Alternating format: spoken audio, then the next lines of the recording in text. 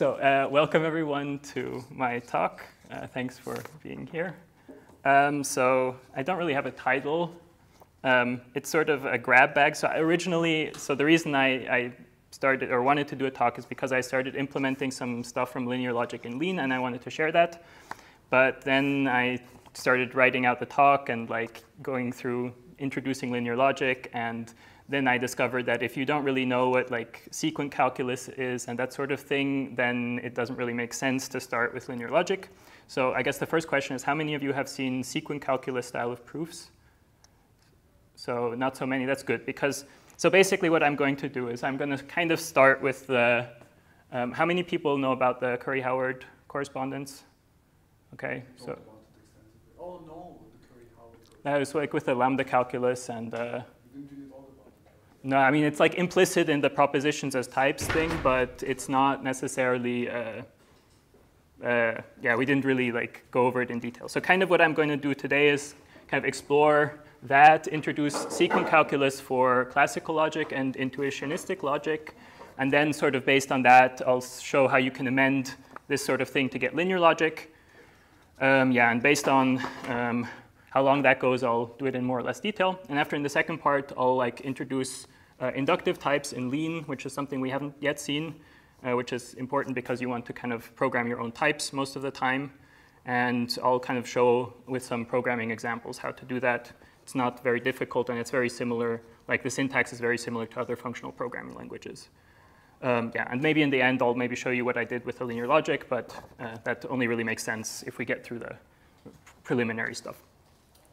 Okay, so sort of the, I don't know, outline or the, sort of the main sort of orienting guide is this correspondence between logic, between, I guess, categories or some form of preorder,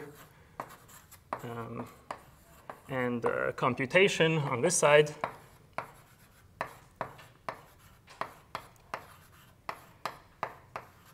And so we'll be sort of navigating this triangle around in this direction in the first part of the talk. And so basically I want to start with kind of thinking again about these questions we encountered when we defined types in the type theory, sort of this distinction between definitional equality and propositional equality and what it even means to say that some statement holds.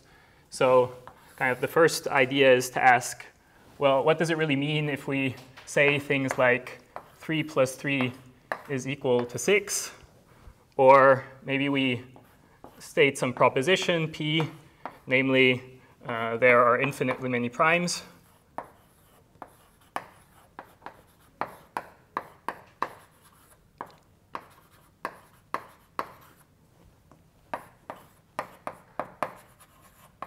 So kind of the question is, what do we mean when we say that these statements hold? And so one answer to this, which is sort of the standard thing you learn in the first year of your bachelor's, is sort of the it's called denotational answer. So that's like denotation. So which answers this question is saying that, well, basically 3 plus 3 is just another natural number, and it denotes the same natural number as 6. So this equality statement here means that these two objects are like literally equal. And in a similar fashion in logic, if we have some true proposition, the denotational answer is that this proposition here is literally the same object as true, like the proposition that's always true. But somehow this answer with, saying that these two things are literally the same is maybe not really getting at what we mean when we write these sort of things. Because if these things were obviously the same, we wouldn't feel that it's necessary to make this statement. So this statement is actually telling you something else, namely that if you can perform a computation on this expression here and get an answer 6, and those are equal. But if it was just like by definition that these were equal, we wouldn't really need to talk about it. And similarly for logical propositions, I mean, if you just think about all true theorems as denoting true, then sort of doing math becomes kind of pointless, because then mathematicians would just be walking around saying things like yellow is yellow and blue is blue. And we kind of know that we're doing more when we're proving a statement like there are infinitely many primes than just proving true again in a different fashion. And so this has to do with also with thinking about what implication actually means. So in standard logic, or like in the sort of high school logic where you define implication through truth tables, there doesn't really have to be any connection between your premises and between your conclusions. So it's just kind of a statement that, well, your premises are either false and your conclusions true, or your conclusions are anything, or your premises are true and your conclusions are true. But there isn't really a connection. But when we prove that there are infinitely many primes, then we're actually like doing something in the proof which has to do with primes. So another answer, aside from this denotation answer here, would be to say that, so maybe a better answer is that, you know, we can perform a computation that turns this expression 3 plus 3 into 6. That would be maybe for the first one. What does it mean for this equality to hold? And the second one would be maybe something like we can give a proof. We can give a proof of this proposition P. And well, in the proof, there'll be some computational content like about primes and such. So in that case, we're not just talking about sort of tautologically true statements. And this kind of leads to this BHK interpretation of logic. So this stands for Bauer, Heyting, and Kolmogorov. And so this interprets logical connectives and what it means for statements to hold sort of in this vein. So it's a bit skew. So in logic, we might have statements like the statement P holds. And then the BHK interpretation for this would be that we can give a proof of P.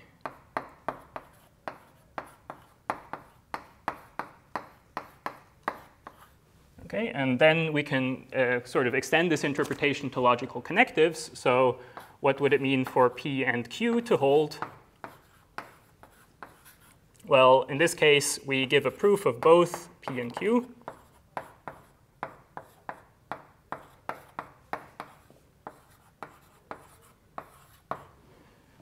Then there's the disjunction. So P or Q holds if we can give a proof of, well, either P or Q or both. But here it's important that we actually have a proof of one of them at least. And then we can think about what implication means. And say this implication holds if, well, given the proof of P,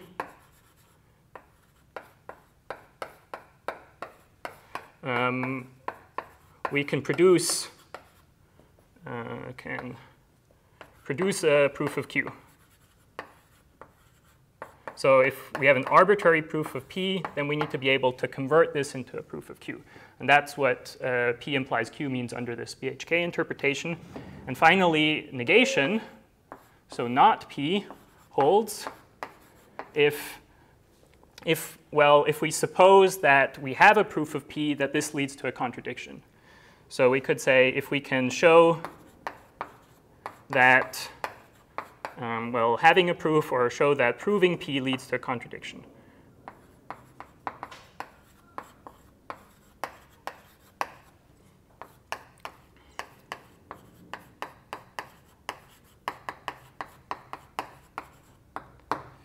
Okay, so that's sort of intuitively what we could interpret these connectives as, well, under this BHK interpretation.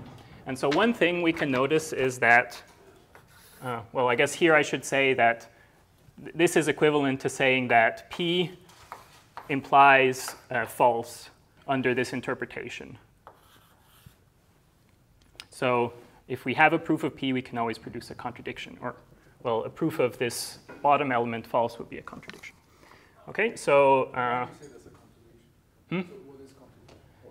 well, I guess this would be like the empty, it's like the empty set. It's like if you can produce a function from your set to the empty set, then the starting set would have to be empty. This is a formal like bottom element, which you would put in your, this is like not formal yet, so I haven't defined this yet, and I haven't defined what P and Q are, so. But I think this would just be the symbol for like some proposition which is never true. I don't know. If you put these things in a preorder, it would be your bottom element, I guess. Yeah, it will be. Basically, if you have something like this into, well, then P would be isomorphic to your bottom element, and then like everything collapses. So it's like, yeah. This is not really a contradiction. No, it's not really a contradiction, but then your logic is trivial, I guess. Sure. All right. Yeah. Maybe it's quite early, but what's the difference between a type theory? So it's exactly the same approach, or like? So basically, this is just an idea, and then you build logic based on this, and what it will lead to is intuitionistic logic, which is sort of the constructive logic that is, well, similar to what happens in type theory. Okay, so one thing we can observe here, because I already said constructive, is that, well, so two things we can note is that, so on the one hand, under this interpretation, A implies not A. So if I have a proof of A, then it would be contradictory to assume that a proof of A leads to a contradiction. So this holds in this sort of way of thinking. But on the other hand, this doesn't necessarily hold. So that not A implies A. This is just saying that it would be contradictory to assume that any proof of A leads to a contradiction, but that doesn't give you a way of producing a proof of A. So yeah, I guess that's... Anyway, so this is just saying that we don't have this double negation law. And also, we don't necessarily, under this interpretation, have the law of the excluded middle, because the law of the excluded middle is saying that either we can produce a proof of A or we can produce a proof that a proof of A would lead to a contradiction, but it could be that neither of these happens. Okay, so basically this shows that this type of logic is basically, well, this intuitionistic logic. And well, one way of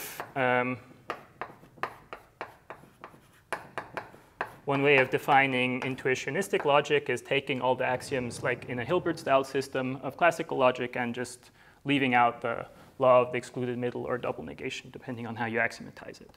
So probably people here have seen like Hilbert-style logical systems. So there you basically just, you have very few rules. You just have modus ponens and maybe generalization and maybe some substitution rule.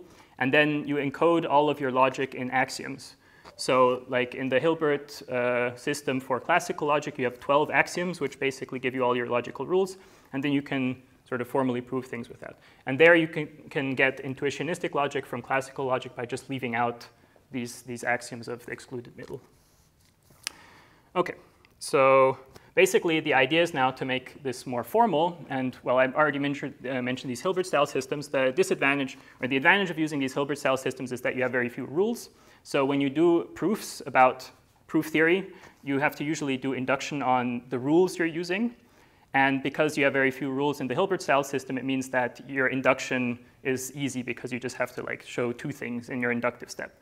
But working with the Hilbert-style system is really a nightmare. If you've ever tried to prove anything basic with these axioms and doing it, it's terrible.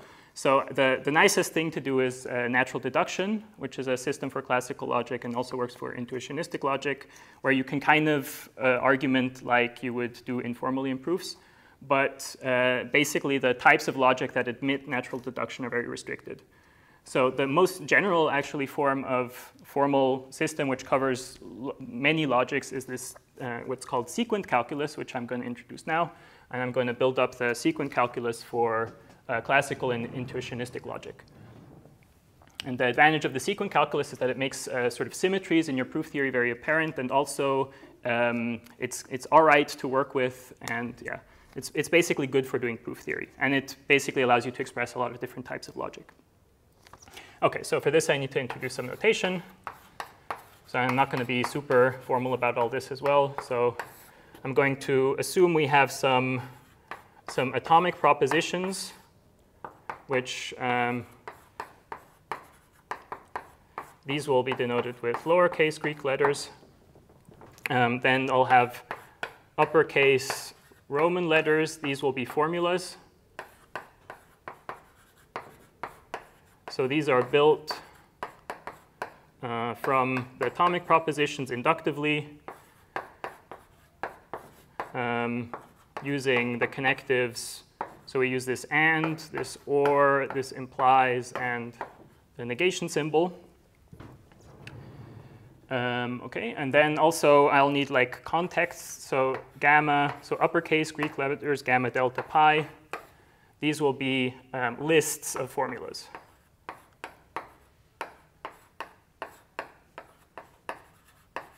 So in another formulation, you could think of these as multisets, because we'll have a thing where we can permute elements arbitrarily. So you could think of these as multisets as well.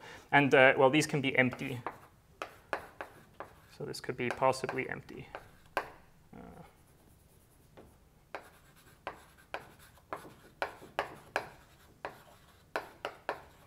Okay, and then finally I'll need a weird piece of notation, which I'll do delta C. And this is, it's either a formula C, or it's like the empty list. It's just, you'll see why I need this. It's sort of weird, but okay. All right, so now the idea behind the sequent calculus is that, so we have these sequents. So a sequent is like a formal expression type thing. So we have like A1 up to AN being formulas on the left hand of the sequent. Then we have a turnstile symbol. And then we have some other formulas on the right-hand side. So this thing is called a sequent. And basically, our proof theory will derive sequence, like new sequence, from old ones, and that will constitute a proof. And now the way you interpret this is these things here on the left. These are going to be the premises. And these things here on the right are going to be the conclusions. But we have these weird commas happening in between. So there's like multiple formulas there. And so we need to somehow say what these commas mean. And for now, at least in the classical logic and intuitionistic logic case, here you have to interpret the commas differently on the left and the right. And so here it's going to be sort of like a disjunction, like a conjunction. So you have to imagine these commas here being like ands. And on the right-hand side, you have to imagine these as being like ors. So if I had like A1 up to AN, turnstile symbol B1 up to Bn, this is saying that if I assume A1 and so on up to AN, then I can deduce one of these things. So like B1 or B2 or so on. And actually, you can prove then, once we have the full sequent calculus, that if you can prove a thing with the commas, this is the same as equivalent to proving a thing with the ands, and it's the same over there with the ors. OK, so basically, yes. For the intuitionistic case, and this is sort of interesting, is that in the intuitionistic case, we get intuitionistic logic basically by taking the same sequent rules as for classical logic, but restricting to having only at most one formula on the right.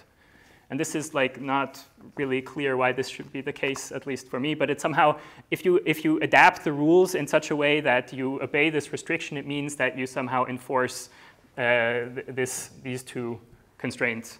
We'll see why this is happening, but it's not at all apparent why this should be the case, at least for me. OK, so basically, intuitionistic sequence will be something like you have A1 up to AN and then like just a B. And correspondingly, you restrict the rules so that you never get like more things on the right. Is this somehow because you would have like, if it was B1 comma B2, intuitionistically, would you have two separate sequence, A1 to AN entails B1 and A1 to AN entails B2? Because I guess the idea of the intuitionistic logic, right, is if you prove B1 or B2, you have proved at least one of them, right? Is that the idea, or is it not? Is it? Will we just maybe? I think so. The best way to see it after is in the negation law. So the law for negation, if you check also in the thing, will be that you can just move one thing from the sequent to the other side and vice versa. And so this means that like if you move this to this side and then move it back, you'll get like a double negated version of it. And what the restriction here is saying is that basically you can only move something from here to the right if this is empty. Right. And so basically you can't do this double negation move. And so you remove certain symmetries from the sequent calculus, which removes this double negation thing. Thanks. That's sort of what's happening. But yeah. All right. So now I need to decide how much of these rules I want to write down, because it's sort of tedious. But maybe I can do. So that's why I have given you the handout, which have the rules there.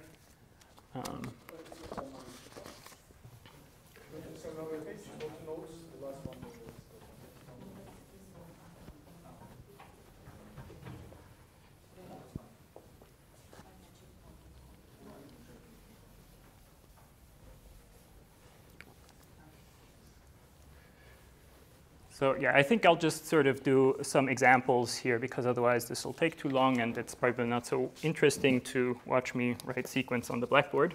But so basically there's the sequence. So I'm going to start sort of with classical and intuitionistic logic, and I'll kind of do it at the same time because the rules are very similar. So in both cases, we have this initial rule, which is maybe the most important rule,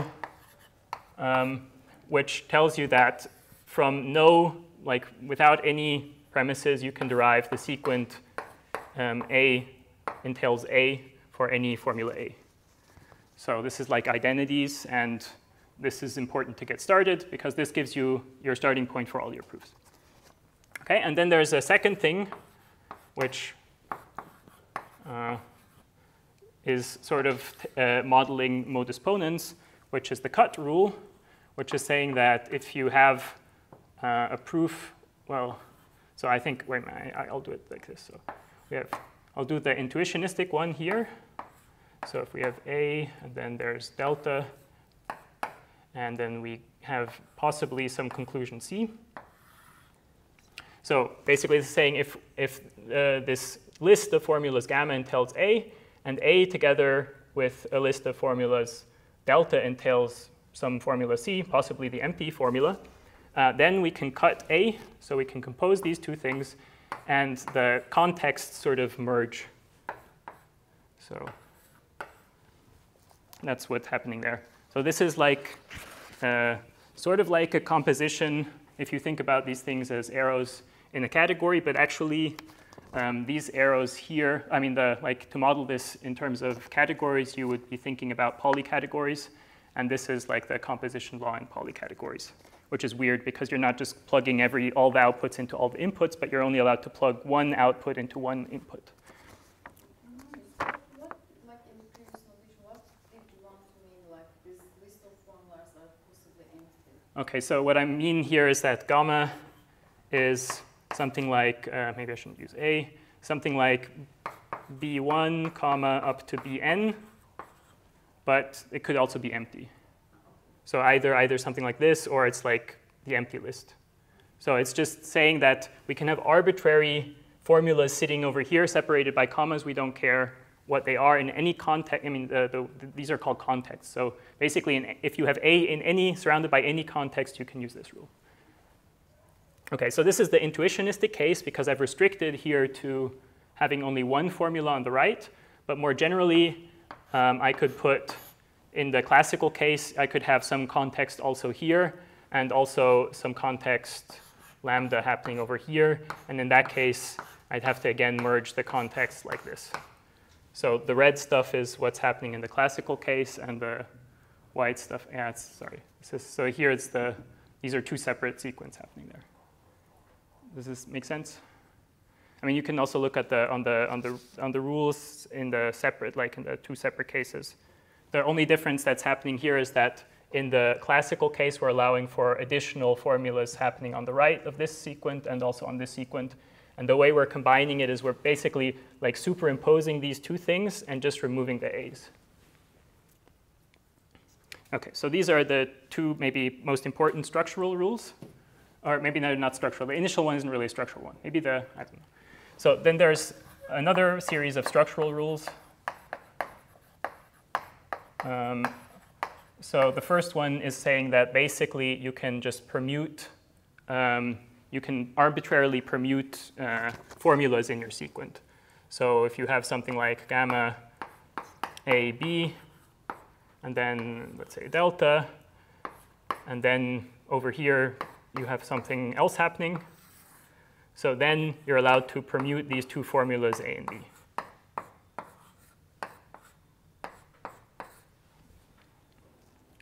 Okay, so basically, because these things can be anything or empty, it means that you can arbitrarily permute your formulas on the left. So this would be like left exchange rule. And this is the only rule that you have in the intuitionistic case, because in the intuitionistic case, you have at most one formula on the right, so it doesn't make sense to permute it.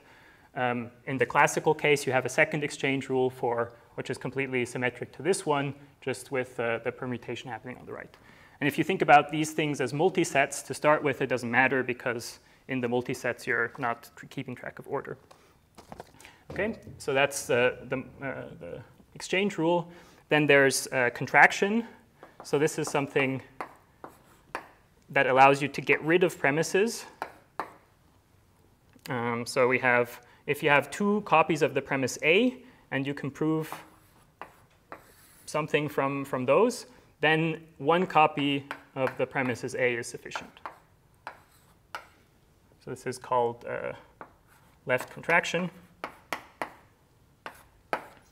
And well, in classical logic and intuitionistic logic, this makes sense. Like if you think about these things as sort of being your hypotheses, then duplicating a hypothesis isn't going to give you anything more if you want to construct a proof. So it's enough just to have one copy of the hypothesis. Okay, and then again, in the classical case, I mean, here I messed up. This would be the classical case that you have actually multiple things over here. In the intuitionistic case, you would only have at most one formula. And here in the classical case, you can have more stuff over here happening as well. Okay, so that's the contraction rule on the left. And then there's also a weakening rule, which I'll again only give the left one. So this is saying that if you can prove, do it like that, if you can prove some conclusion from your premises, then you can add additional hypotheses, like an additional hypothesis A, and still be able to prove the same conclusions. So, and in the classical case, again, you have possibly more stuff over there. So this is the left weakening rule. Weakening because, well, you have a weaker set of assumptions. Like you're assuming more to prove the same thing.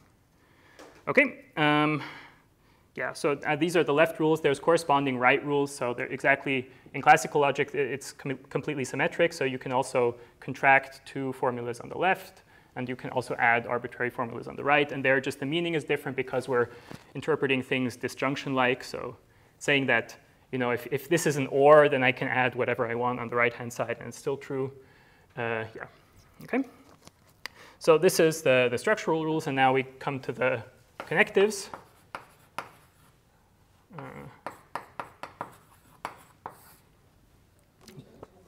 So yep. the lists are assumed to be finite, right?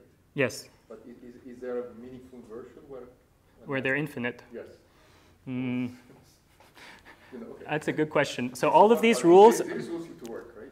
Yeah, so all of these rules basically introduce, we'll see when we introduce connectives, they all take like two sequents or one sequent and then introduce like one connective. Mm-hmm. So basically you'll never, with these rules, you'll only ever get finite like complexity of the formulas that result. But like if you want to introduce quantifiers, what you do is you quantify over like all sequence or something like that, or like larger infinite collections, and that works fine. But I don't think it's necessary. I mean, even then, you don't need infinite lists of premises and conclusions. You just need like need to be able to prove an infinite number of sequence to like derive the quantified sequent. I don't know if there would be any reason to have these infinite versions. I mean, yeah. Semantics is very interesting, right? Do you have like I don't know, examples of real semantics for these things? Because Okay, so we'll see. I mean, the semantics for classical logic are Boolean algebras, and the semantics for intuitionistic logic will be Heyting algebras, yeah? And if you go to categories, then the Heyting algebras become Cartesian closed categories or bicartesian closed categories. And Boolean algebras don't have a categorical analog.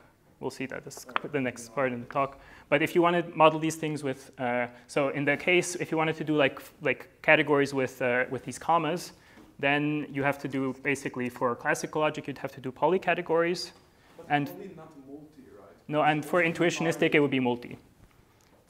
Yeah, because you have the objects on the left and you only have one on the right. And by poly you mean like multiple Both, stuff yes, both. on both sides. So this is basically, I mean, multi-categories are basically colored operands. So Yeah, exactly. But yeah. I didn't know that there was such a thing called a poly category. Polycategories are like, I don't know what the, Like dependent operands.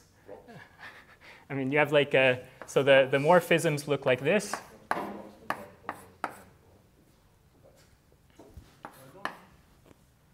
Yeah, from each operand you can get a plot. Just like here. Okay. I suppose yeah, I suppose those are plots. So this is what like composition in a polycategory looks like. Okay. This looks like a plot. It does look like a plot. Okay. And the reason, so the composition law has restrictions on what you can, like you always can only plug one of them into the other, like just one, and then the rest gets sort of bypassed. And it means that you kind of don't get any loops. That's sort of what the restriction is doing. Okay, so for the connectives, I'll maybe just do again like some representative ones.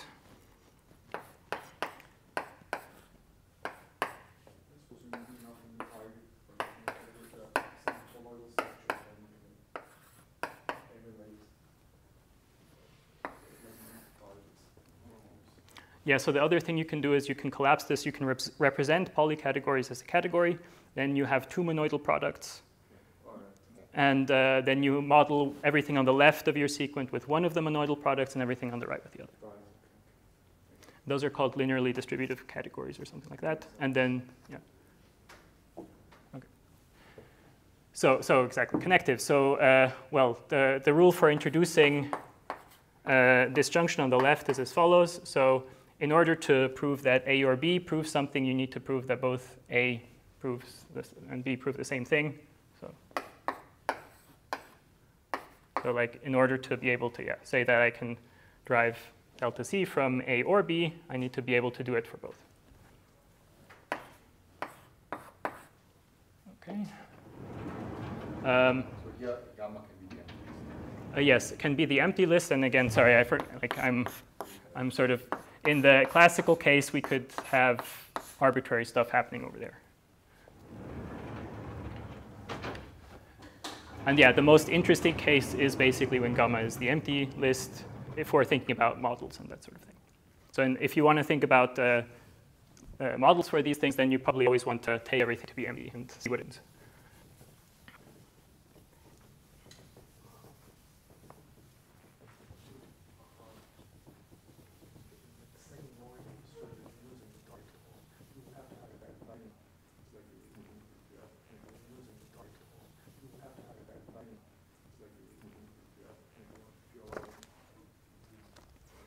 Okay.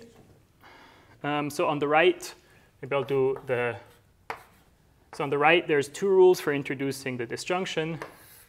So we have basically if gamma proves, say, A, then gamma will also prove A or B for any B. So this is in the intuitionistic case. And in the classical case, we can again have some arbitrary context happening here. And well, there's one rule for each inclusion or map or whatever you want to call it. Like the same thing holds with B. Okay.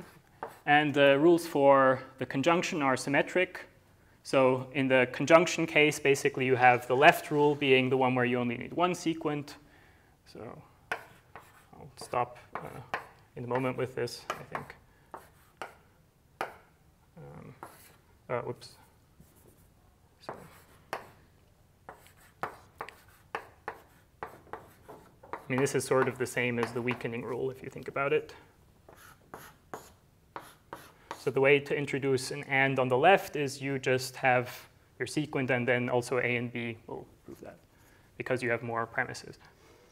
Okay, so I think I'll stop with writing down these rules for the moment, but I hope you get the idea of how sort of this sequent style calculus works. And now we'll basically say that well, a sequent is provable if we can, so a sequent would be provable if we can construct it using these inference rules and with no premises. So I'll just give an example here of a derivation of a sequence. So I should have started a bit higher. So the way to use, anyways, these sequent rules, this is the sort of the how-to user guide, is always start from the bottom. So never start from thinking about how to, like, what the first things you need, but actually just start from the bottom and then see what rules would apply and which ones bring you in the right direction. So, okay, let's try to prove this formula here. Alpha implies that beta implies alpha. Well, so the first thing, so I haven't given you the implication rules, I guess. Maybe this is, so implication works. In order to prove an implication on the right, you need to prove that the thing you have on the left side of the implication entails the thing on the right. So this is like, yeah, I mean, the right adjoint to and. Okay, so this would be the left rule for implication. And well, now we can just do that again. We do the left rule for implication again, and we get, yeah, I guess the way the rule is stated, you don't get and, but you get this comma. Oops. Okay, and now we have that we need to show that alpha comma beta entails alpha. And well, if we had alpha entails alpha, we would be done by the initial rule. So basically now we use the weakening rule in reverse. So this would be left weakening to get rid of beta, and then we're done.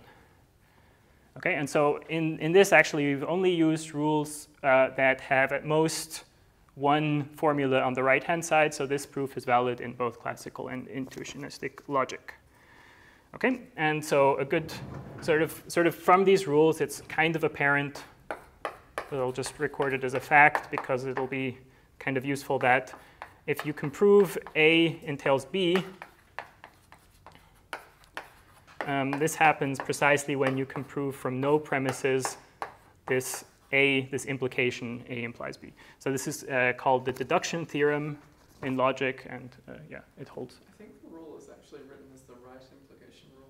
Oh, sorry, yes, of course, yeah, of course.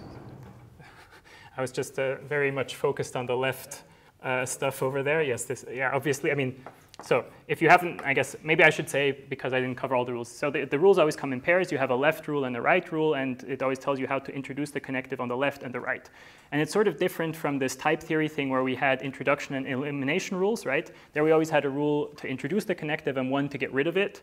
Here it's kind of analogous, but it's just converted into a left rule and the right rule, because you can think of this sequence sort of as saying, this is like mapping out property, and this is like mapping in property on the right. So it's kind of, it's sort of like the introduction and elimination thing, but like rotated by 90 degrees. Okay. So now I'll move on to some semantics, because we've already started talking about it. So, I mean, recall, like, if the first time you see classical logic, probably people will write down something like this, like a truth table for these various connectives, and state that this is the definition for the connectives. For example, and has this truth table, and or has this truth table, and the implication is defined like this. So yeah, I guess I need to decide what's on the first argument. Let's say this is the first argument, so then this would be true, true. This is the only one that's false, and like this. Okay, so this is sort of the standard Boolean semantics that's probably the first thing you learn when you learn about logic. And well, yeah, so we'll see in a moment what this actually has to do with this entire sequent calculus. But for now, we can think about how we interpret a formula using these truth tables. So suppose we have some formula phi, which depends on some atomic propositions. Well, then if we're given some function, which I'll call v, which maps these atomic propositions into, in this case, the set 0, 1. So we assign each one of these atomic propositions occurring in phi a truth value. Well, then we can extend this, well, whatever values this has along this formula inductively. So, so this allows us to, we'll do like this. we can extend v, well, along the formula phi inductively. And I'll just do an example in a moment. I kind of don't want to spend too much time saying what this, like writing down exactly what that would mean. So let's maybe do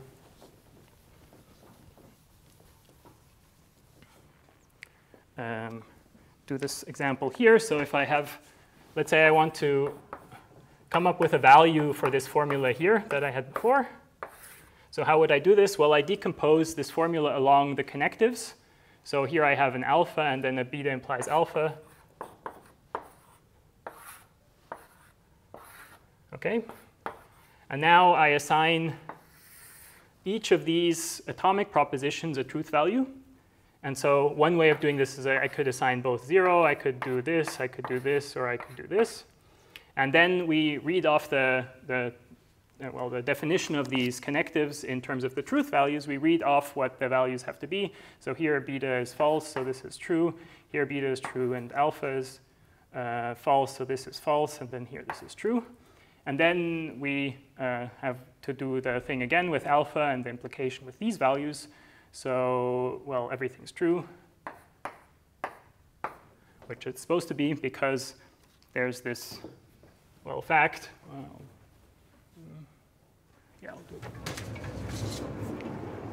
Namely that this model here with the truth values is actually complete for classical logic. What does that mean? Well, it means that if, regardless what values you assign to the atomic propositions, if you get back a 1, if that's the case, then your formula automatically holds in classical logic, and vice versa. If your formula is provable in classical logic using, for example, the sequent calculus, then regardless what values you assign to your atomic formulas, you'll get a 1 if you inductively extend these values. So, yeah, I don't know how I phrase this in the notes. So I'll just do this again as a fact. So we have that this sequent here is provable in classical logic if and only if, well, phi, maybe I'll call it, so we extend v along phi inductively to get some value v of phi.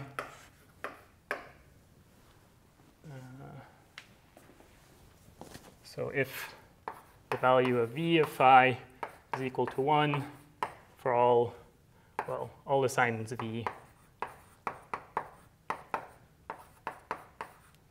Okay.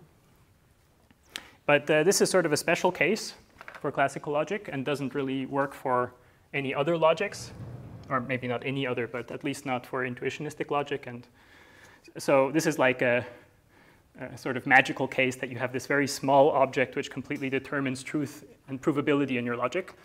And so the way we're going to try to generalize these semantics to intuitionistic logic.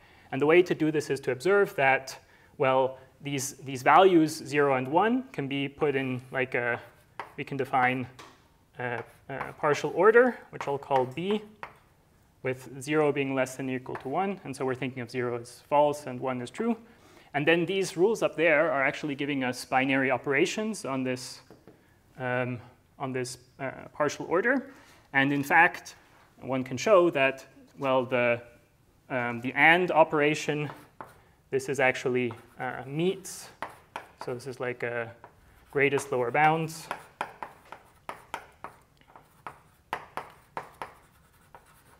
This is a join. That's the least upper bound. And this thing is what I'll be calling a residuation, but it just means that it's right adjoint to this meet operation.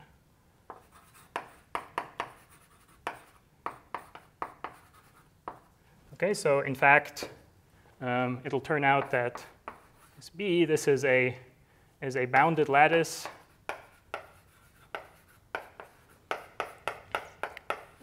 with a residuation, and also satisfying the law of double negation, which I haven't really written down there, but so this basically leads us to defining two objects, namely Heyting and Boolean algebras. So Heyting algebra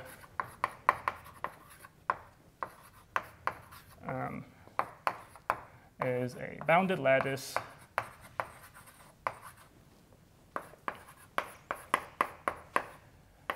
I'll call it, I guess, A. So it has meets, joins. It has a bottom element and a top element. That's what it means to be bounded.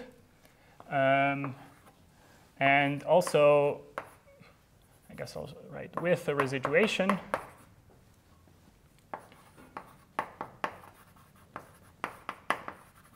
So this is this implication.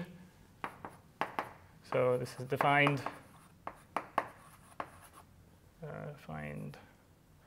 by, or characterized by the fact that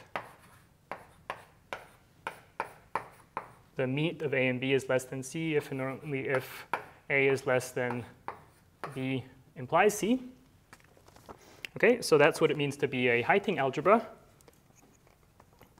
And we call, so a Heyting algebra is a Boolean algebra. So I guess A Heyting is a Boolean algebra if, in addition, we have that not A is equal to A, where this negation is defined as A implies the bottom element. So Heyting algebra is basically a structure, an ordered structure where we have all the connectives that we have in intuitionistic logic. And if in addition this Heyting algebra happens to satisfy the law of double negation, we call it a Boolean algebra. Okay. So yeah, I think at this point maybe we can make 5 minutes break because we're already 50 minutes in, and I'll resume after. We started with thinking about what it means to have, like, for logical statements to hold. We kind of assumed that proofs are relevant for this. We introduced a sequent calculus for classical and intuitionistic logic, and now we've moved to semantics, which is basically a way of, well, seeing if things, well, ideally, you have a complete semantics where you can just check in your model whether something is true, and then you can deduce from that that it's provable. Okay? If your model is complete, no. Oh, your model is complete? Yeah. Okay. But yes, it's true that, yes, there's going to be a thing where it's like, a thing is provable if it's true in all, like, for example, a formula is valid in Boolean logic if it's true in all Boolean algebras. But it's also the case that a formula is provable if it's true in this Boolean algebra. Yes, this particular one. Yeah. But this is a special case, and yeah. Okay, so I'm going to kind of sketch what a model is for a logic.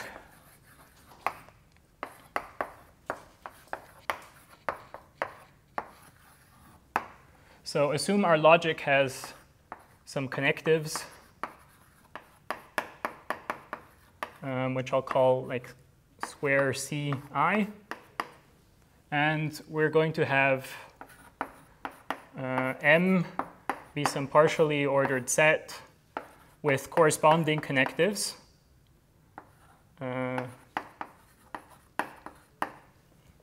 So what I mean by this is that if your logic connectives, if your logic has, and I'll do these like cornery M. So if your logic has like binary connective, like if your logic has a binary connective C1, then M has a binary operation on it, M1. And if your logic has some weird ternary operation, then you would need a like ternary, I don't know. This is overly general, but I'm just saying, like, in the case here, it was clear if we want to model for a Heyting algebra, model for intuitionistic logic, we need to have a partially ordered set A, which has connectives corresponding to all the constants and operations in our logic. This is just what I mean. And so we say that M is a model. A model for our logic. Well, I mean, there's many ways to do this, but I'm going to do it like this. If whenever the sequent A to B is provable,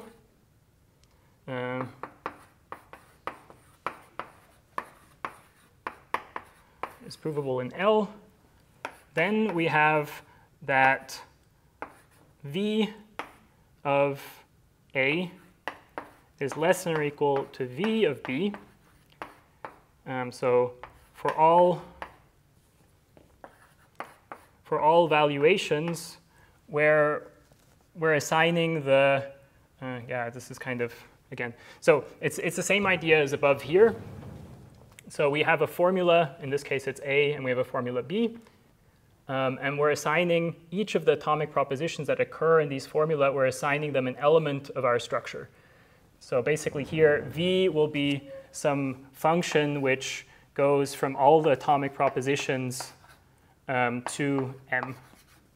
And we want this inequality to hold in M for all such valuations. And basically, we're again extending the valuation along the formula. And is this makes sense from the analogy up here? Like what we're doing is so maybe as an example, let's say we had a formula that's like alpha 1 and alpha 2 entails beta. Then what we're doing is we're first assigning values in M to each of these. So we would say map alpha 1 to some A, we would map alpha 2 to some B, and we would map beta to some C. And these are all elements of M of our model. And now we extend this valuation along the connectives we have here. So this thing here would be evaluated as the meet of A and B in M. And this thing stays C. And we're saying M is a model if whenever we can prove such a thing, we have that the corresponding inequality holds in M. So the use of this is basically that if you know that you're, like say you're interested in some structure and you know that it's a model for, I don't know, intuitionistic logic, then instead of like going and proving things about your structure, you can actually just prove a corresponding statement in intuitionistic logic and then know that there'll be a corresponding inequality in your poset. Okay, so and now the second thing is we'll say M is complete. Complete if the converse holds.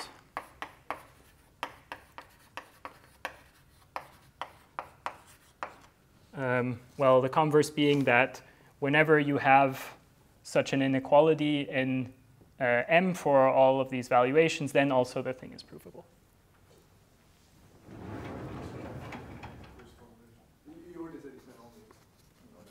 So okay. So it's a model if this thing holds, and the converse is, so this is an implication, this provable, then this. The converse would be this implies this. But yes, I agree, it's not clear which. Okay.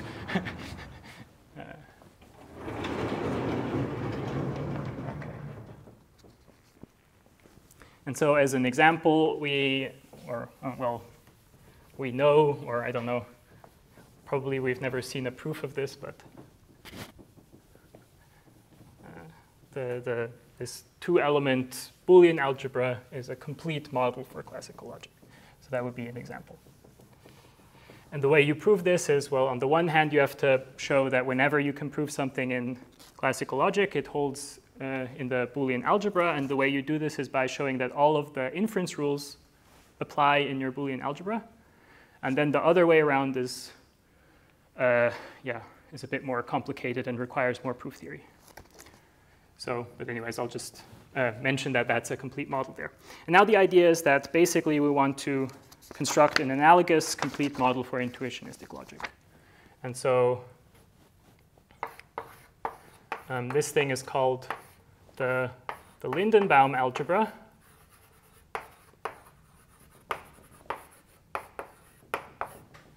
Okay? And basically, if you just naively want to think about having a complete model, well, basically what a complete model is saying is that the inequality in your model is somehow equivalent to having a proof from A to B. So sort of the logical thing to do is just to take literally proofs as your arrows in your poset, like as the relation. So the Lindenbaum algebra has an underlying set X, which consists, so you can do this construction for any logic, but I'll just do it for intuitionistic logic. So this consists of IL formulas. And, well, then we can define, on this we can define, so first I need to maybe say what the order is. So A is less than or equal to B, if and only if A is provable from B in intuitionistic logic. Okay, and so now we have like operations on here. For example, we have a meet operation given literally by taking the meet. This is sort of bad notation, but it's like you do the thing with the formulas, and yeah, you get the corresponding operations. I could like maybe differentiate. This is like in the Lindenbaum algebra. Yeah, but you get what I'm saying, I hope.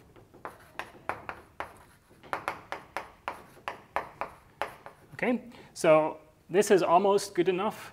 The only thing that is not yet quite right is that this thing is not yet a partially ordered set because we have equivalent elements. So basically, what we need to do is we need to quotient out. So the Lindenbaum algebra will be defined as this X quotiented out by an equivalence relation where A is equivalent to B. Well, if and only if, well, A is, we can prove B from A, and also we can prove A from B. And, well, there's some checking to do that all of these operations we've defined actually work with this equivalence relation, but if you do that, everything checks out. And this thing, so it turns out that LA is actually a Heyting algebra.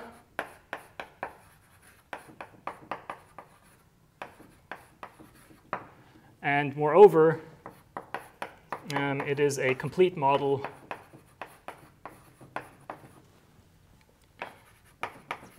for intuitionistic logic. So the Heyting algebra thing is just something you have to check from these operations. Just check the things in the definition. The fact that it's a complete model, well, so the fact that it's a model follows from the fact that every Heyting algebra is actually a model for intuitionistic logic. This is, comes from the fact that all of the inference rules hold in any Heyting algebra. The completeness is actually much easier here because basically we've said that A is less than or equal to B if and only if there's a proof of the sequent A entails B. And so if this does not hold, then also we won't have this relation. So that immediately gives you the completeness. And because we've now found a complete model for intuitionistic logic, we can sort of state a proposition which is sort of what Ödel was talking about before. So the sequent A entails B is provable in intuitionistic logic. So there's an equivalence here if, well, it's the corresponding valuations. Well, if this holds in every Heyting algebra for all, I don't know, valuations V.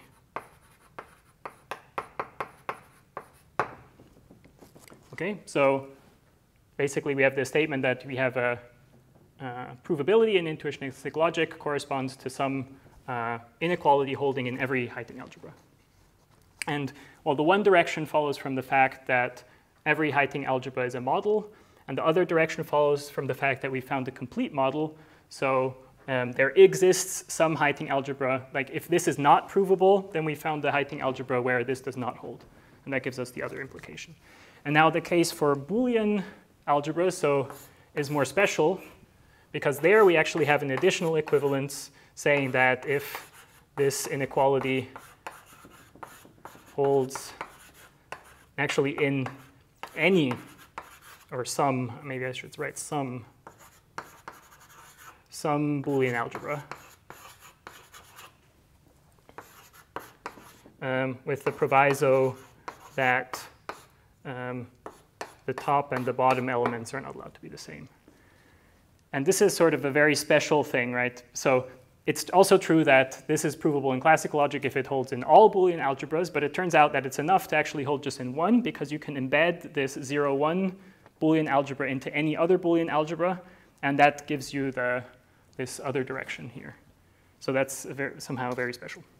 Okay, so now to sort of wrap up this theoretical part of the talk, I'm just going to kind of sketch where one can take these semantics further. So basically, one could complain that, well, okay, we have this model, which is just like an ordered structure, but having this relation in the order holding between two elements only tells us that there exists some proof. But it doesn't really tell us how many proofs, and it doesn't distinguish between different proofs. So the next level is basically to extend this idea of a Lindenbaum algebra to get a category where the objects are again formulas, but now the morphisms in the category correspond to distinct proofs. Okay, so basically in the case of intuitionistic logic, one can do this. And what one gets is a Cartesian closed category, because one has products given by this meet operation, and one also has well, closure by this implication happening. And so in fact, and so this is what's called the Curry-Howard correspondence, the Cartesian closed category that one gets as sort of the Lindenbaum algebra equivalent for intuitionistic logic is sort of the same thing, or corresponds in some way to the simply typed lambda calculus. So to kind of nail down what the correspondence there is exactly, one has to really like define what one means by simply typed lambda calculus. The standard simply typed lambda calculus only has like products and function types, so we don't actually have this disjunction there. You can extend the simply typed lambda calculus to get sort of a disjunction, but it's not super useful. So basically, to get an isomorphism from this Lindenbaum category, or whatever you would want to call it, you would have to extend your simply typed lambda calculus to also have the disjunction. But if you just sort of build a Lindenbaum type category using the conjunction and your implication, then actually this thing is isomorphic to like types with lambda functions between them. And this tells us that actually this path of going, thinking about intuitionistic logic as a constructive logic, this really makes sense, because if you go down this path, what you end up with is basically a model for computation, which is Turing complete. Now, the same thing doesn't work for classical logic, and the reason is that there's this obstacle to it, namely that any Cartesian closed category where you have that A implies like this is isomorphic to A. So whenever you have double negation in your Cartesian closed category, then this is actually just a preorder.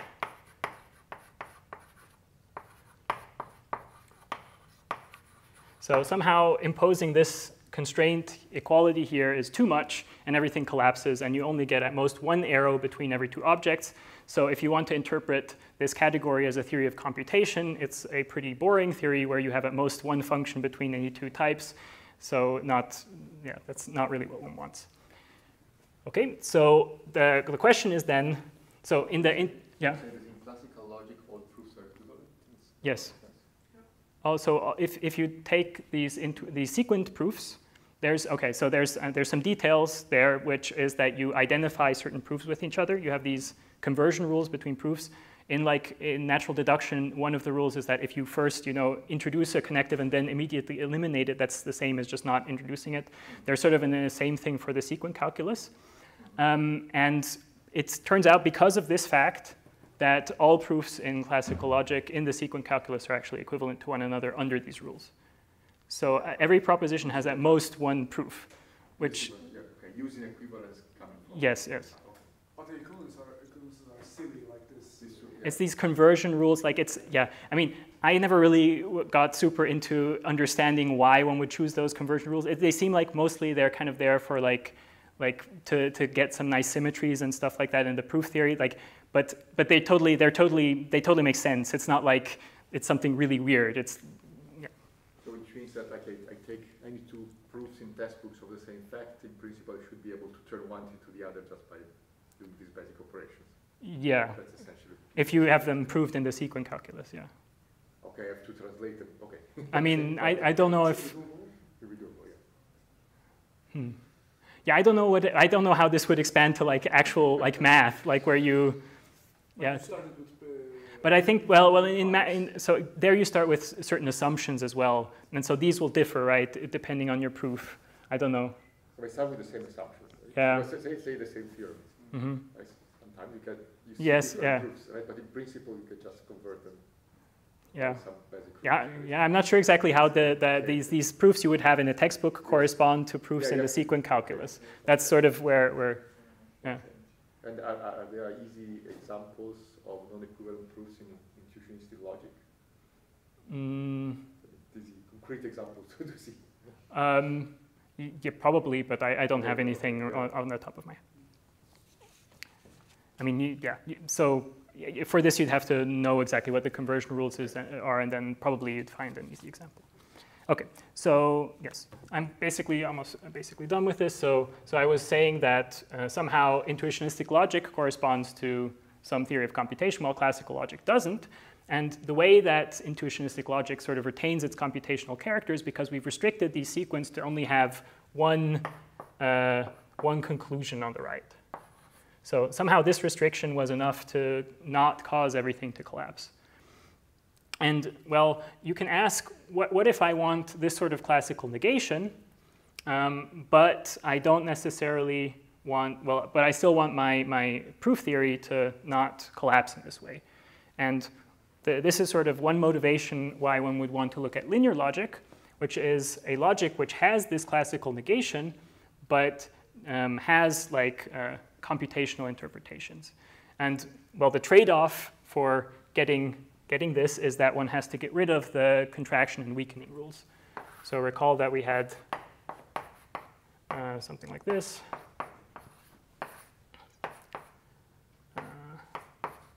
So this is the contraction rule and for the left. And then we also have left weakening, and same on the right, but I'll just do the left rules.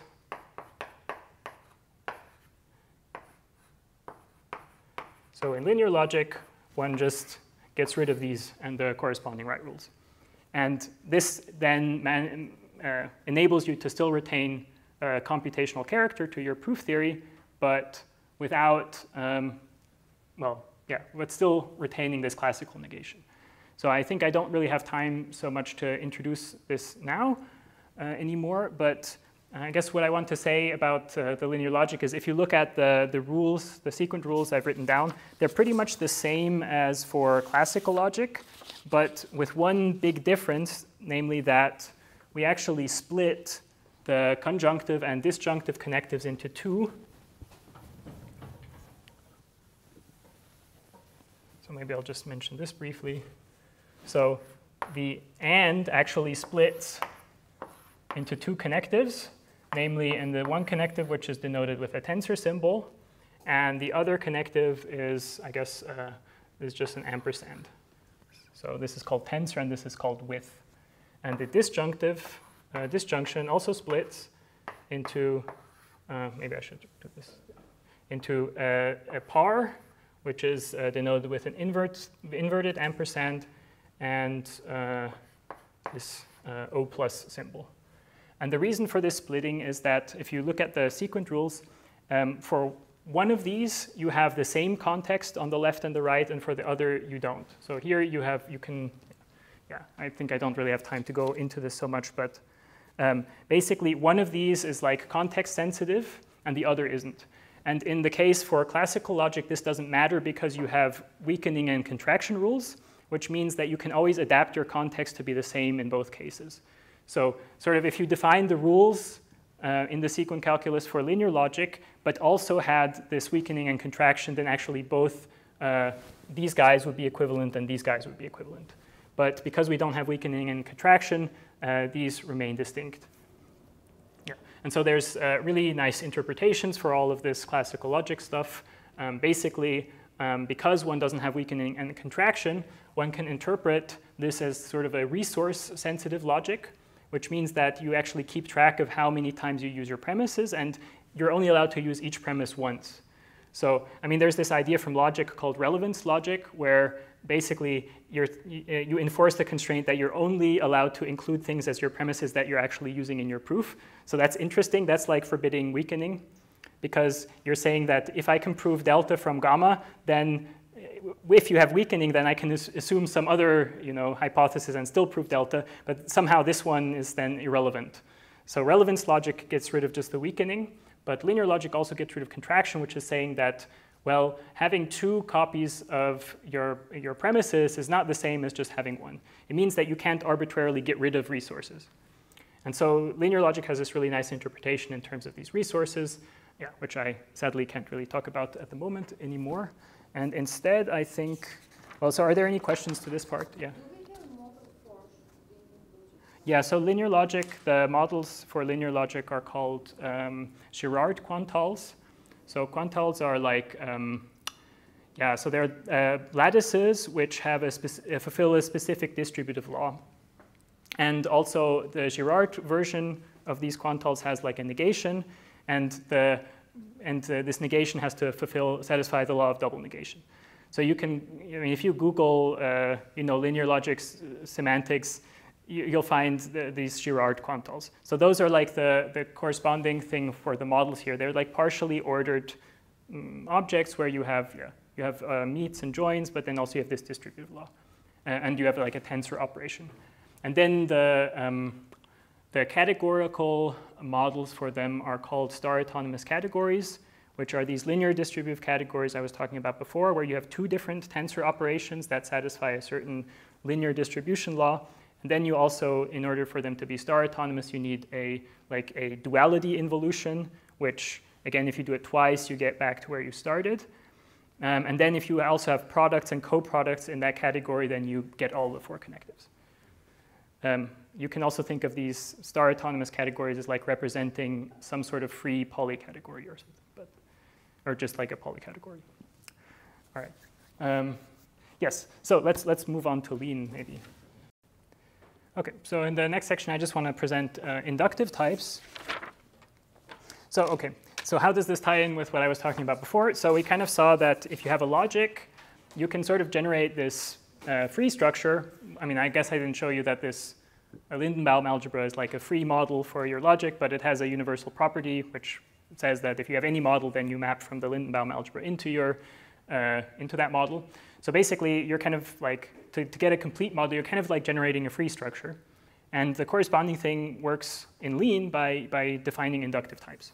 So inductive types you can think of as defining certain free structures on certain generating functions. So the most simple type of inductive type is the following. So this will also illustrate what the syntax is.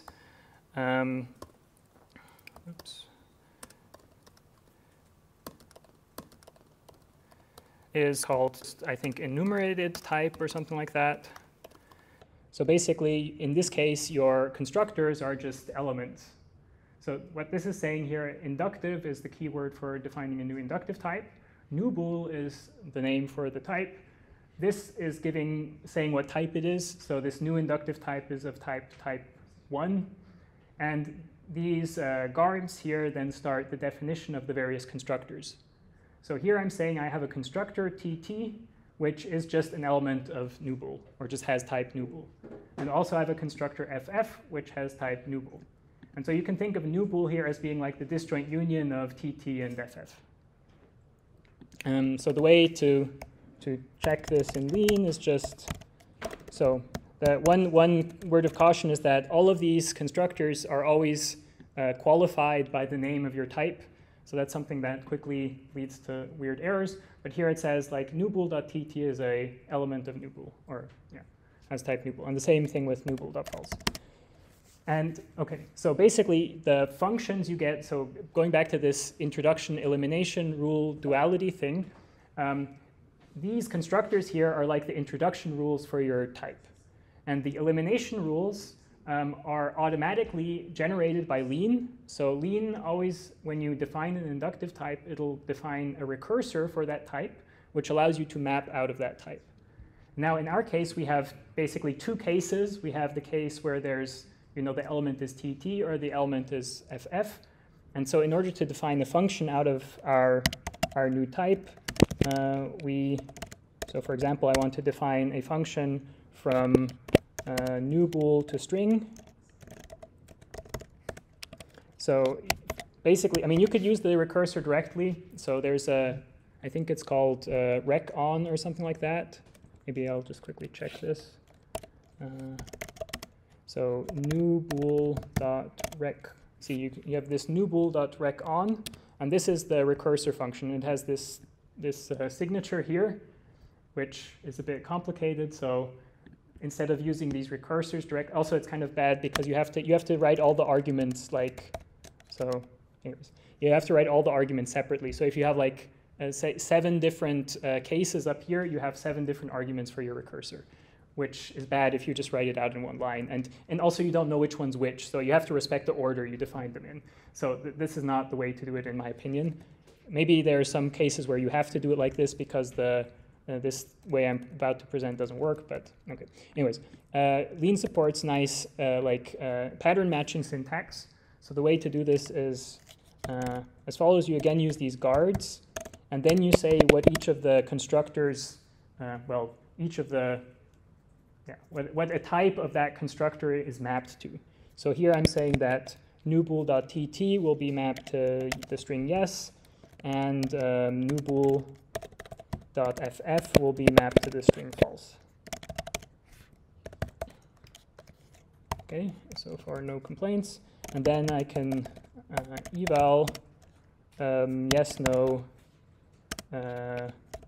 nubool.tt, and I get yes. Okay, and if I eval this, I get false. So this is sort of the most basic way of using these inductive types. You can just use them as sort of like lists where you get, where you define the different elements like this, and then to define a function out of your type, what you need to do is you need to say where each of these elements is mapped. But of course, this is not really what you would want to use inductive types for. So the reason why they're called inductive is because you can do more complicated things. For example, so here I'm going to define a new way of, well, I'm going to define another basically thing that's the same as a product. So I'm going to call it my pair. And here this is saying, this is different from what's happening up here. This is saying my pair depends on alpha and beta. So you need to specify, you need to give my pair a type alpha for the first element of the pair and also a type beta in order to generate an element of it. Okay? Type star means it can be any type, live in any universe. It's just there's no restriction. Because if I did this, it would mean that they have to live in the same universe type 1. And what Lean will do here is it'll make my pair of type n, where n is the join of alpha and beta's universe. So it'll just figure out what the universe is, and then usually just does it for you. It's nice. Okay, and so the way to make a pair is I take an element of type alpha and an element of type beta, and now this constructor make is giving me an element of type my pair. And basically the way to read this constructor is, yeah, I have these two things, and somehow I'm just declaring that there exists some function make which maps these things into my pair, And the reason this thing, the type is inductive or free is because it's completely like defined by this, well, yeah.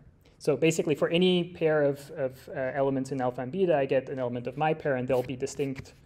Yeah. Okay, and all right, so I wanted to also present another thing which I discovered is amazing. I actually haven't seen this in any other programming language, but it's great. So you can define your own notation in Lean, and it's wonderful. Okay, so basically, if you didn't like having, you know, for some reason you didn't like the round brackets, you can do your right and left angle notation, and so the wrangle. Like in LaTeX. So okay. So the way that you define notation. Oh, sorry. I need to also define what this means, of course. So this is just my pair make AB. So these backticks define parts of your notation. So you put everything that's notation between the backticks, and then Lean will kind of figure out what you mean by it in most cases. So you can also do things which seem like they wouldn't work, but they kind of work. I don't know exactly how it works and what the restraints are, but basically, in this case, if we check, so if I sort of copy this notation here, I can now just use these special characters in order to define pairs. So if I have like variables A, B of some type, maybe I'll do variable A is of bool, and variable B is of type the natural numbers. Then you can check what this thing is. This is now also displayed internally in Lean in the nice notation, and it's my pair with bool and natural numbers.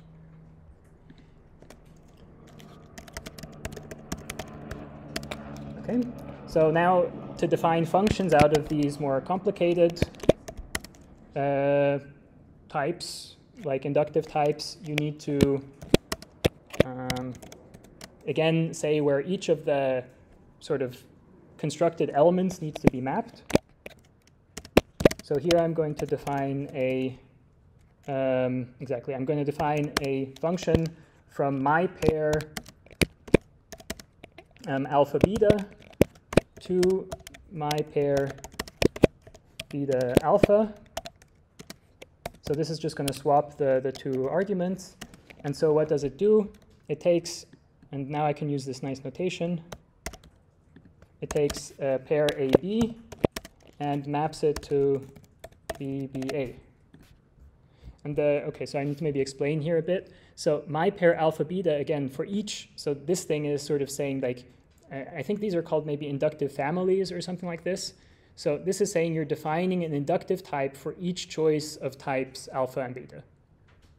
And so here, this is why when I want to say what the type is, I have to also specify alpha and beta.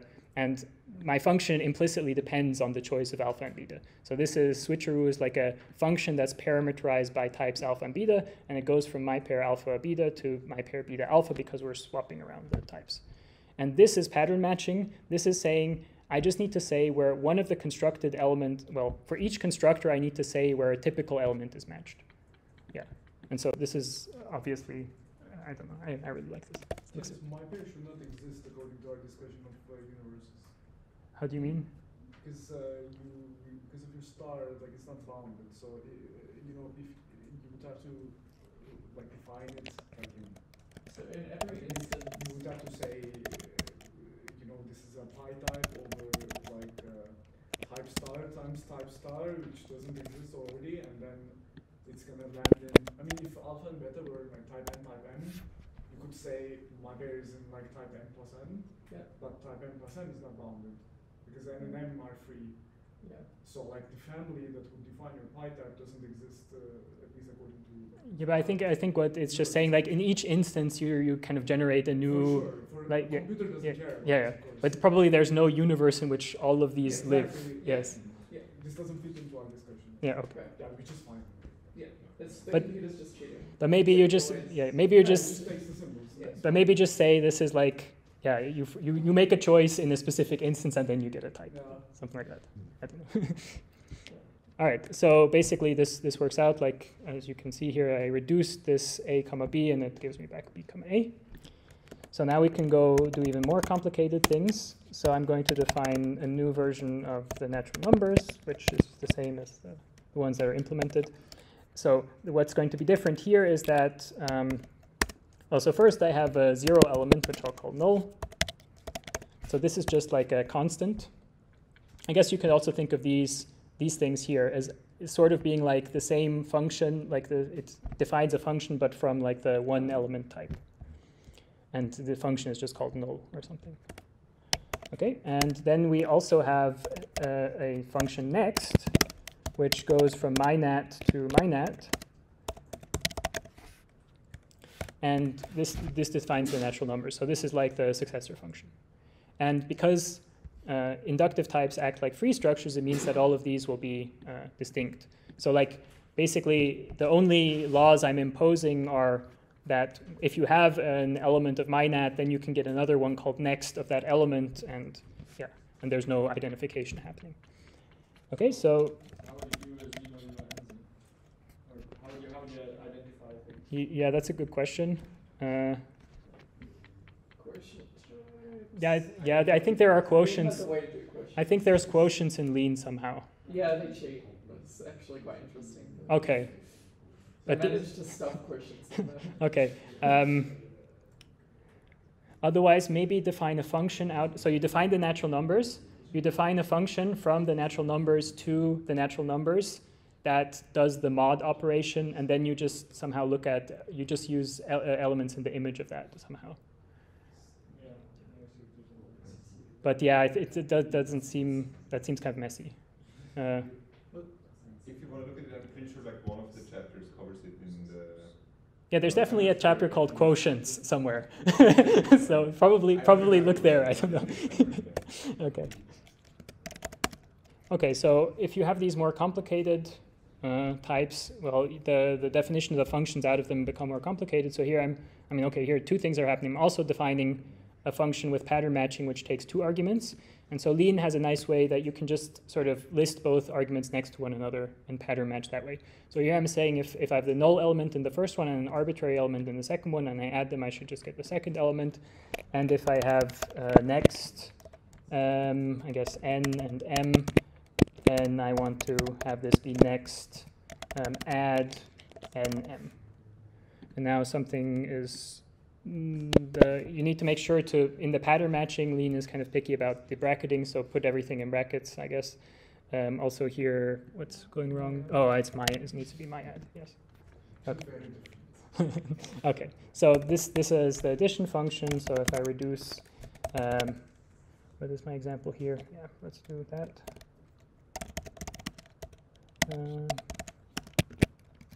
So let's do next of null and next of null. So this would be 1 plus 2, and we see it gives 3. Yeah. Okay. And so there's also wildcards. So here I'll go back to the standard natural numbers.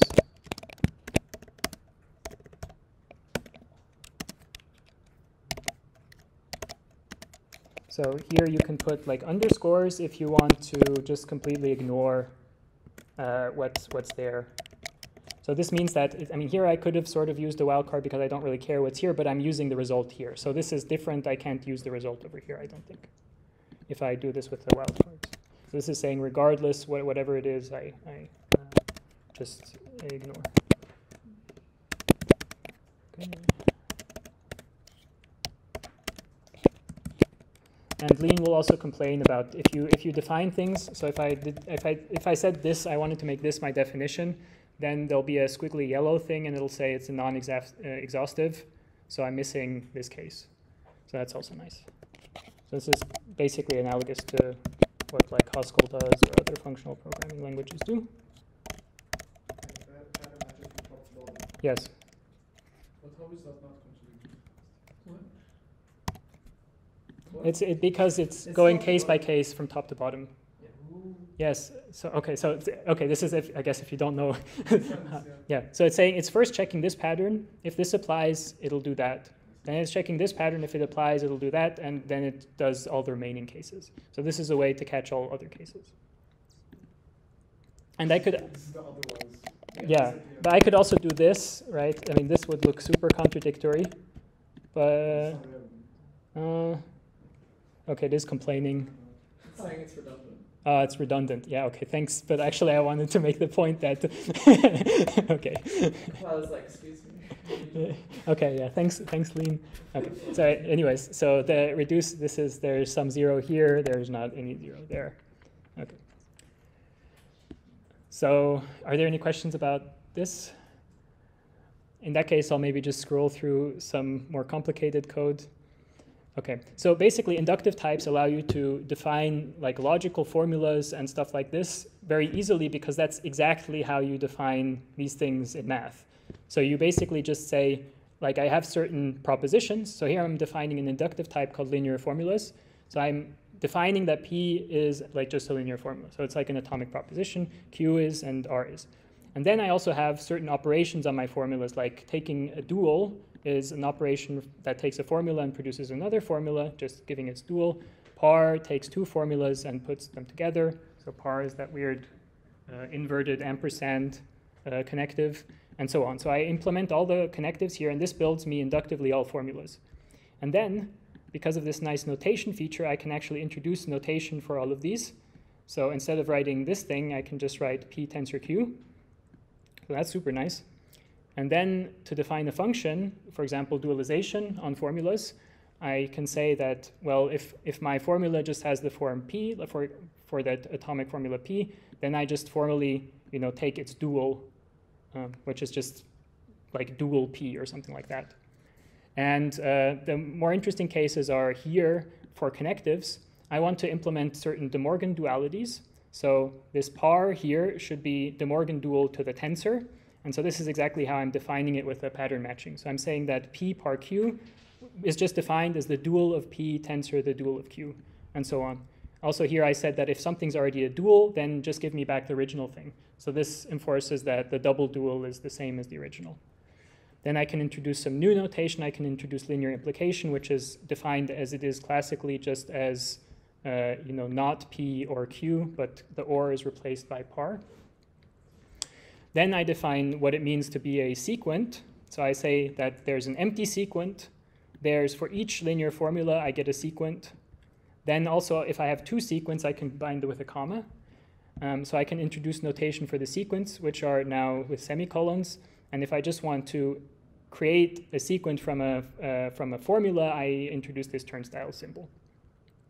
Then for the sequence, I have to require some axioms. So you can do this with axiom. And here I'm just basically saying there exists some pi type, namely this pi type here, which allows you to convert from sequence of this form to sequence of this form. So it's saying the comma operation is associative. Here I have another axiom where I'm saying that the comma operation is a commutative operation. And finally, I'm saying that the empty sequent, if I compose it with any sequent, it gives me back the original. And with all that in hand, I can define what it means to be a linear proof. And this is sort of the key part where, so in standard Lean, right, we have this identification of proofs and propositions, which happens because basically the internal logic that we want to prove stuff in just happens to also be the logic of functions and products and so on. But if that weren't the case, we'd actually have to define an explicit type of proofs and then construct elements of that type. And so this is what I'm doing here, because the problem is, of course, that linear logic is weaker than the logic that's implemented in Lean. So in Lean, like the law of contraction and weakening, those just hold because you have like a function going from A times B to any other thing if you have a function going from A to the other thing.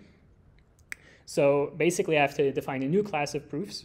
And here I'm saying how to construct proofs. So I'm saying that I have an initial constructor which gives me from any formula a proof of the sequent A and its dual, and so on. And then I've written down all the proofs you have from the sequent rules. And basically, then you can do proving linear formulas in Lean. So I'm obscuring a bit here. I'm actually using like a different version of the sequent calculus that only has one-sided sequence, but ignore that.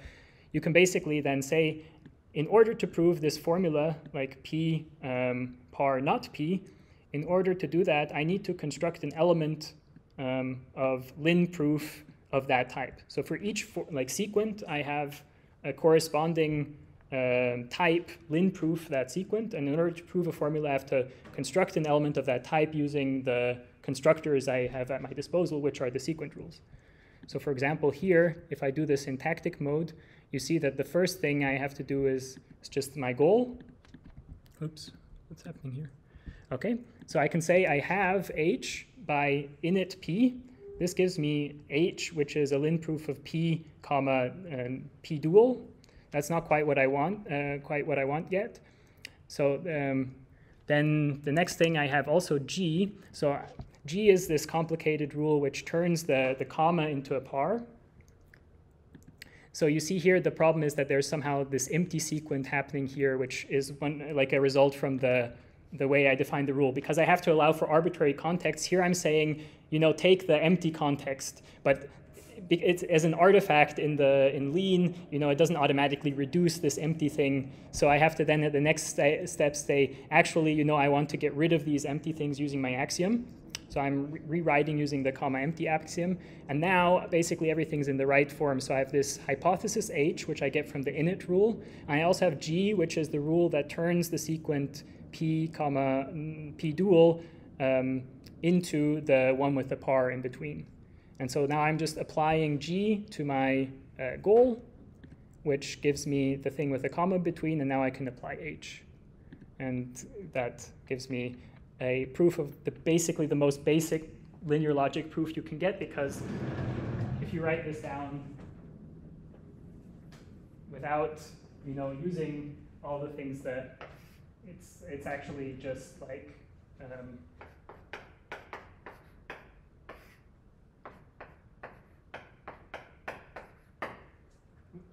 so first you use the initial rule, then you dualize, and then you use the introduction rule for par. So that's basically the proof. And here it's much more complicated because you have to keep track of all of these conversions with the comma and so on. And I tried to prove so this is a more complicated, this is linear distribution. So it's saying that you have a tensor and the par, and you can somehow re-bracket. And this is much more complicated because of all the bracketings happening. So if you just look at what's happening in the context, so first I rewrite this implication that was given here. I rewrite it in terms of its definition. So I defined it in terms of this lambda function. Then I have to simplify in order to kind of plug everything in. But then you see the dual is still here on the outside. And now I use my dual function, which was defined in terms of the De Morgan dualities. I use this twice to sort of bring all the duals inside. And then I have to construct the sequent, and everything is bad. Even here at the end, you see I've done all this construction. And basically, so F, I think, what is it? F is the right one. You see I have all of the ingredients that I need. So these are the ingredients that I need, but they're completely in the wrong order. And so basically I'd have to do like, I don't know, probably another 6 or 7 like rewrite steps of using commutativity. And so we say sorry and call it a day. So thanks for your attention.